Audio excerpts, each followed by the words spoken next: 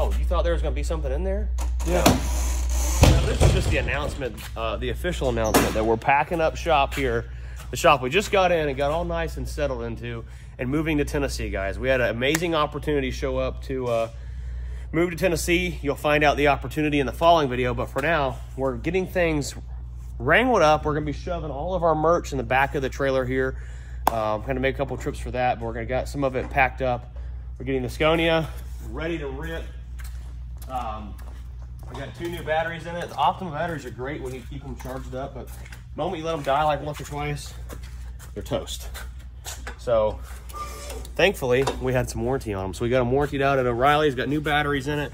Lake got the door put back together, it looks like. And I think we're gonna be, oh, I fixed the door on it too. Oh. I just lubed up the latch. That's all it was. This whole time was the latch was just, and now I can actually. If you keep slamming it like that, you're gonna break it. The only problem is you probably won't be able to open it from the inside. I don't know, should I try it? Well, the thing's broke, so it probably won't. It might. Yeah. Well, let's latch it right here. We'll try it. Oh, poop. We still can't open it from the inside, but at least I can reach the outside and get now. Door closes on it. So anyhow, we're loading up merch. This morning, we went and got our brand new B&W turnover ball installed. Roll the footage, Ryan. Guys, we're here at All American Trailer Connection at our old shop in Dade City. Got a hold of these guys. We bought a trailer from them already. Said, hey, I need a hitch. And we're putting a B&W turnover ball in our brand new truck. I don't think we really revealed this truck on the main channel, but here it is. We're going to be getting a turnover ball installed with these guys. So let's get to it. First thing we gotta do is drill a hole in this perfectly good bed. And hopefully I've got it marked in the right spot. So let's get to it. Okay. Sure this measuring tape's accurate?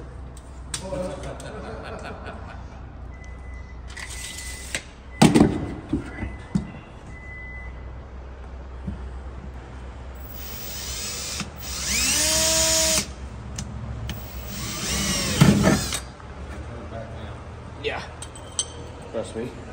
We used to drill these holes back in the day before electric drills were decent with one of those huge like 1 horsepower drills, and it'd twist you around the bed. They're so strong. Boom. It's a good douche, 1 hole cut and a perfectly good bed. Now let's put all this stuff underneath it to support the ball we're going to be installing. It's going to be fun. This is the first step on us moving to Tennessee, guys, so let's get it done.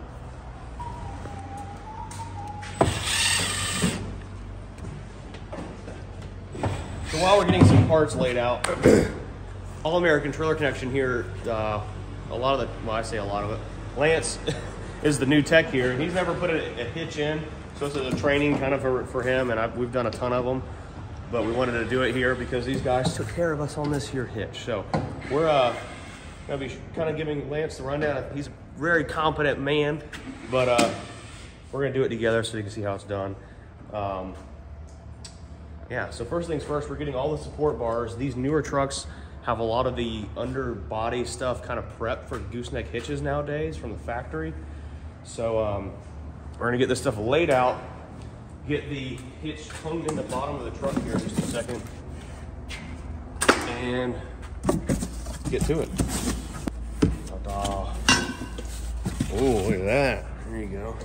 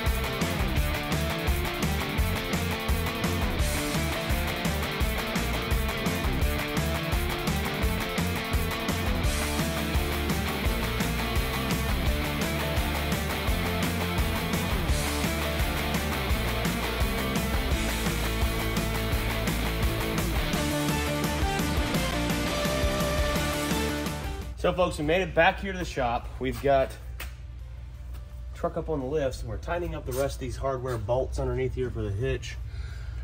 And we're about to head to the house and hook up to the camper and bring it back to the shop, load up all the merch, load up some of that stuff, and we're gonna be getting ready to load up the pulling truck and all kinds of stuff here shortly, probably tomorrow, and get ready to take our first load in Tennessee to the shop we're moving to. And you'll see that shop when we get there. But for now, we're gonna get this done.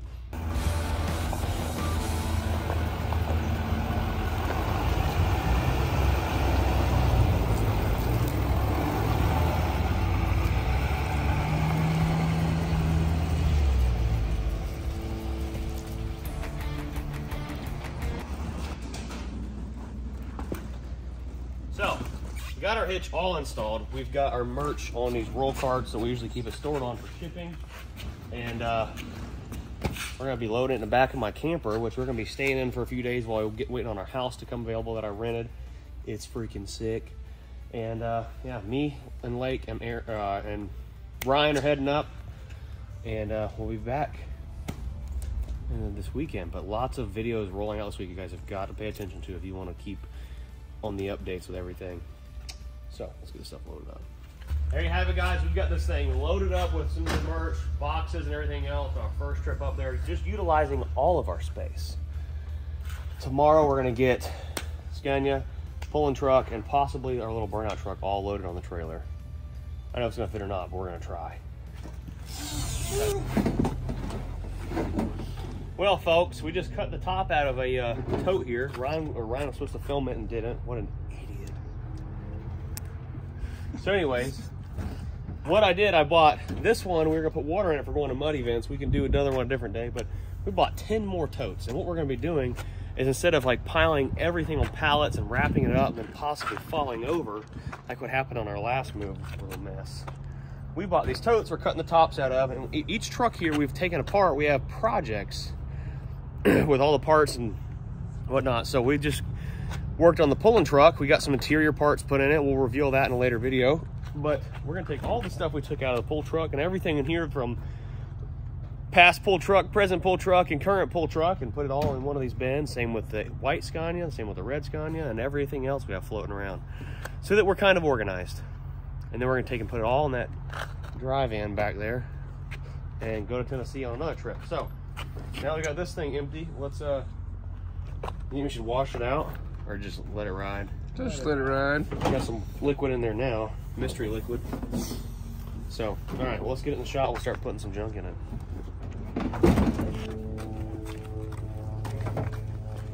So the other day, Ryan and I started making this whole video about everything we were gonna put up for sale, and we still may release some stuff we're gonna sell in this video, but we're no longer making a dedicated for sale video. My buddy Casey, I hit him up, sold our loading dock and a bunch of extra attachments we don't need, made him the deal of the century. Just gotta say goodbye to stuff. We still got this Mahindra tractor loader. It fits a 7095, 7095 Mahindra or a 7100 Mahindra. So anybody needs that, it's a sweet loader. But Casey bought the stuff. Tomorrow morning we'll be back up here, get some stuff loaded up, getting ready to hit the road in Tennessee. But this video is for things we have for sale, and some projects are going to be getting X-nayed because we're moving, but following videos up, you'll understand why. The Scanias are not going anywhere, the Peterbilts are not going anywhere, but stuff you see behind me, some tractor attachments, some tractors, and some stuff in the shop is all for sale. So I'll list the prices in the description down below. If you're interested in anything, you can shoot me an email. We'll be in and out of the shop the next few weeks. As stuff sells, I'll update the video under the description, what's still available and what's not. Please, please, please only contact me if you're seriously interested. With that being said, let's go see what we've got for sale. So first things first, we're gonna talk about is some of the semi trucks, but we've got this old Mahindra tractor right here. It's a Mahindra 4025.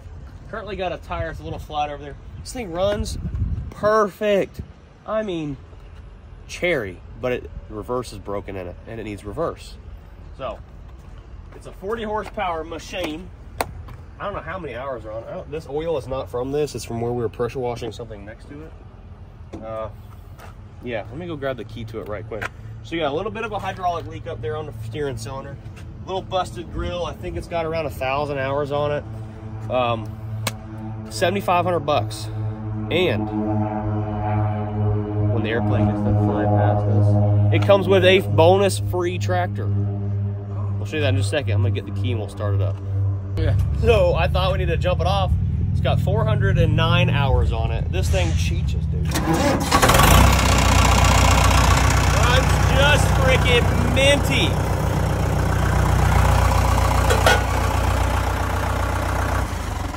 So like I said, it runs and drives fine, just reverse works. It's like an optional gear in there.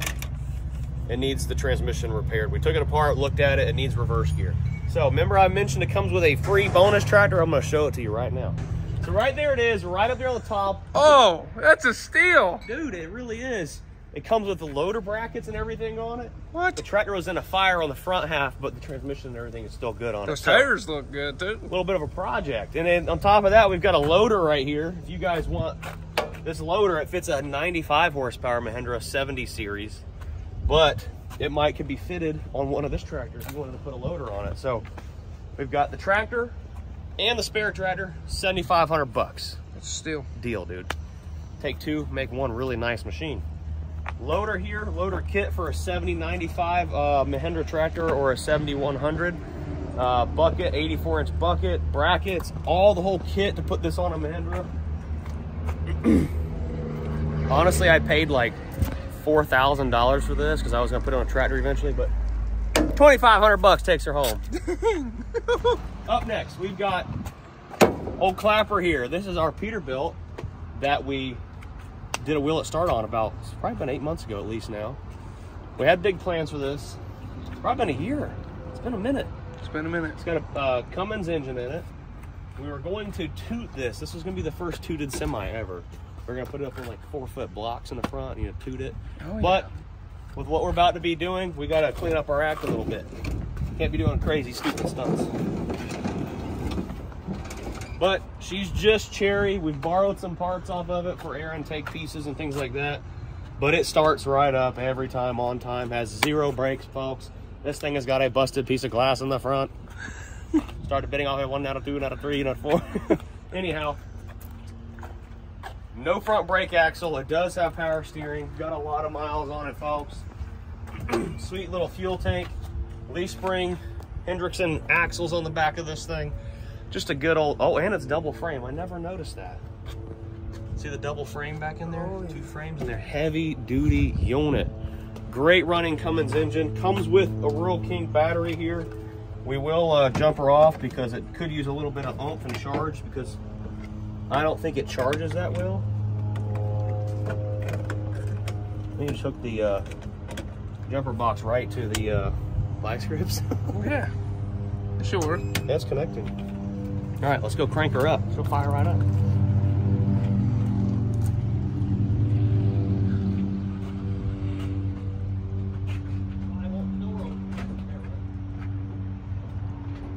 You ready? Yeah.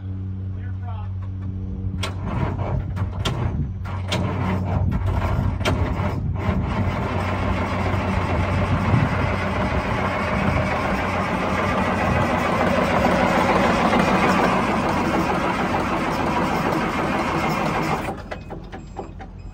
Usually it fires right up. We might need to get some ether, possibly. Probably. Well guys, we'll come back to this one. Jump boxes are a little hot. Moving on. Over here, we've got Freightliner 2007 Mercedes-Benz engine, brand new batteries. We picked this thing up from my buddy Paul. We did some trading. Dude, it's probably worth 10 grand. It really is. But today, 7,500 bucks. Oh man, it don't get better than that. That's a steal. Before we start it, it does start. We did put a brand new starter in it, brand new batteries. This thing has got airliner suspension. This is the kicker, right? You're basically getting an engine transmission for free because this thing has got 46,000 pound rear axles, full locking rear axles. So super not common in a truck like this, but it's full locking rears. I believe it's like a 350 or 370 gear ratios. Full locking. I don't know how many times I can say that. Airliner, 46K rears. Dude, like that cutoff alone is worth like 5 or 6 grand at least or more. So this thing will cheech right up. It does need some brake work. Brakes work, but they're a little sticky. They need to be some lubed up and stuff like that. Maybe some S-cams need to be messed with, but you can drive it home, or for a small fee, we can deliver it. This old hot rod, fire right up, son.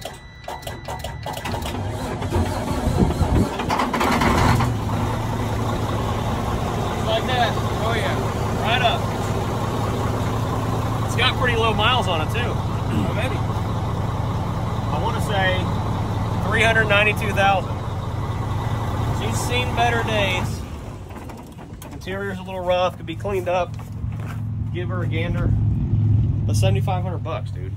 They're Running and driving, day cab, full locking rears, all aluminum wheels on it. That's a big thing. 24.5s with a wet kit. It's the deal of the century.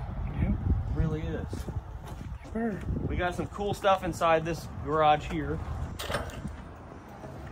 And here, guys, I've got something that I've never shown YouTube that we bought. We were gonna make videos with it, but I haven't had time.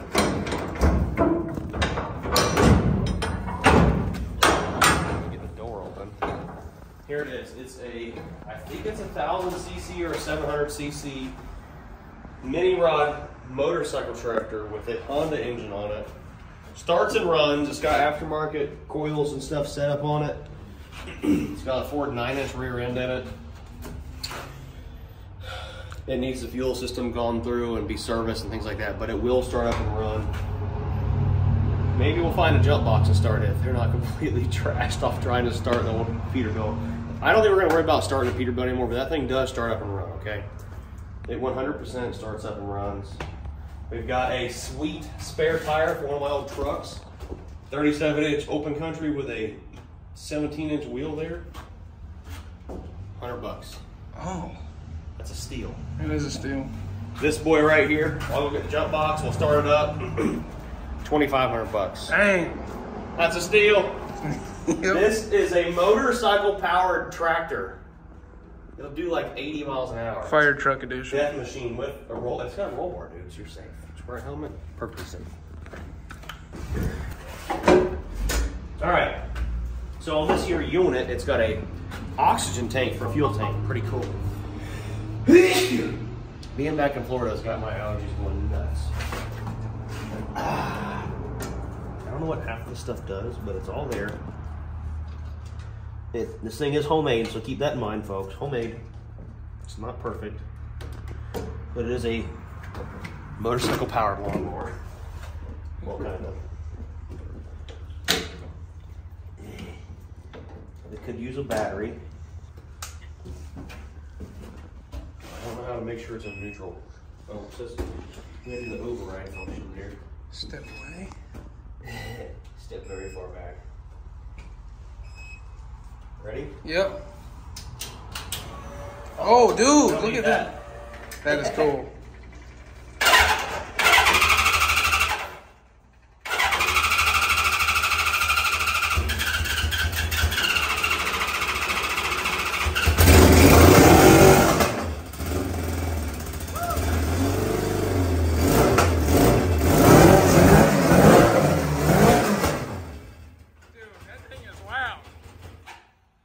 Sell that? I was about to be careful if you're my hopping gear, run me over.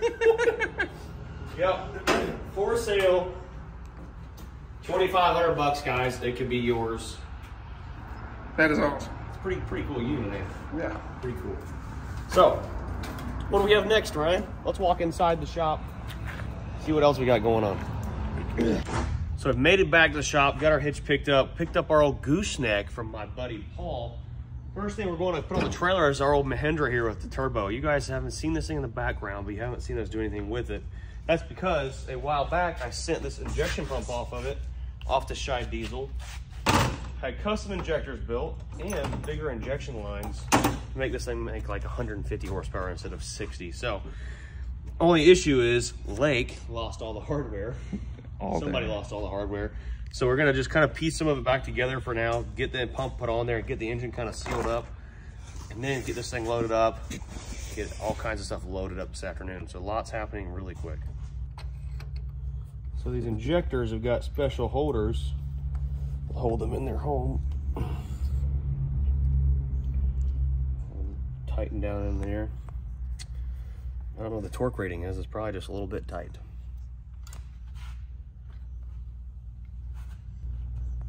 A little bit of grease to hold them copper washers in place. And a little more grease around this O-ring here. This will be the most runningest, if runningest was a word, Mahindra there is in the country. I don't think anyone's ever did this kind of work to a Mahindra tractor. It's gonna light the turbo for real this time. Oh yeah. Oh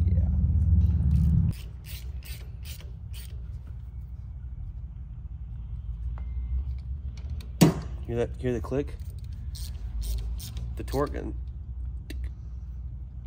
Says tight. 50. So since we're putting a big fuel pump on it, we gotta put, since we're putting a big injection pump on it, we gotta put a big fuel pump. And somewhere floating around here is a new FASS system. So these old style fuel filters we're not gonna be using anymore. So we'll set them down there out of the way. And I do wanna keep this bracket though, because we will be utilizing this bracket for the fuel pump mounting. Well guys, we've run into some technical difficulties. The injection lines we got from Scheid, although they are in the correct bins and all that good stuff, they upgraded to put bigger delivery valve holders on here and they don't screw on. So they made a little oops, put them back in a box, shipped those off. So we don't have everything to get it running anyway. So not that much of a delay, but it took us an hour to find this special thread nut to hold this pump on here so it's not getting lost in transport. So I'm gonna get the panels put back on here and we'll get this thing pushed on the trailer. Lake is getting that panel on that side. We get something to plug off the turbo feed because I just kind of started robbing parts off this for other stuff we were using building. So this thing needs some love. It deserves some love. It's gonna get some love. But for now, we just gotta get it on the trailer and get it to Tennessee. Okay.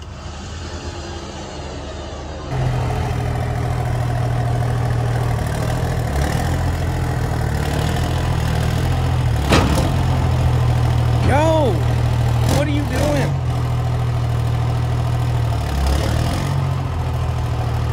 And I don't know how to drive a manual. Did it again.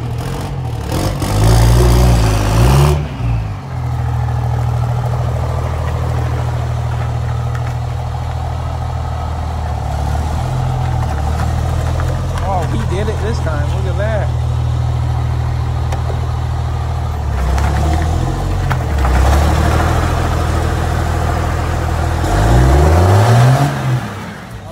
Burnout. It's that Challenger to do that. Oh, it can.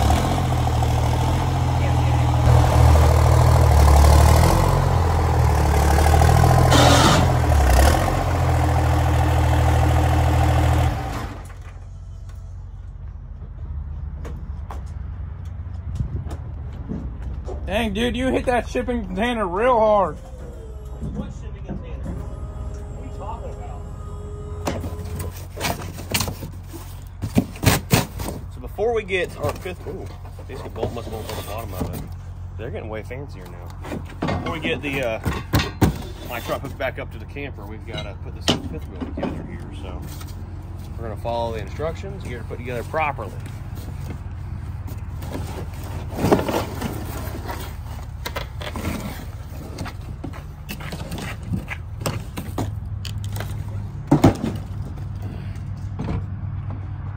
Heavy boy.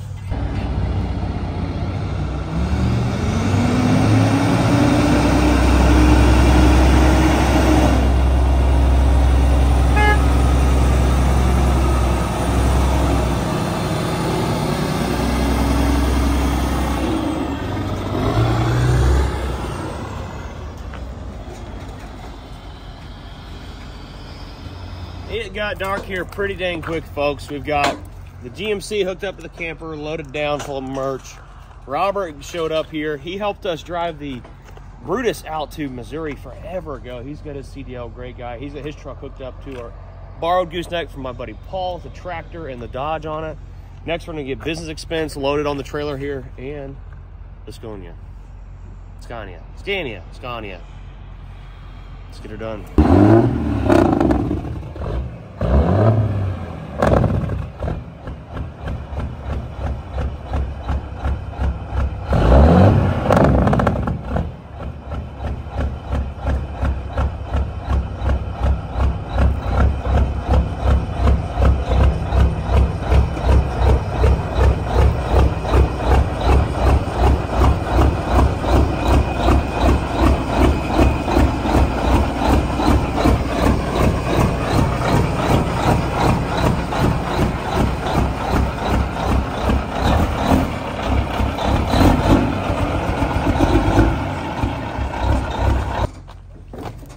Sound just never gets old, does it? It's the first time I've seen all the lights in blue outside. Oh yeah. Looks good.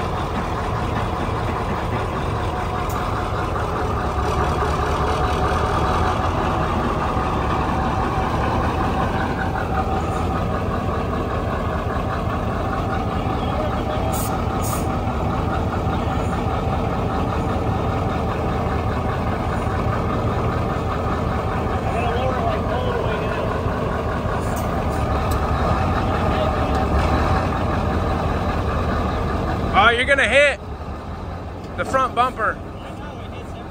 Oh, okay. Ouch.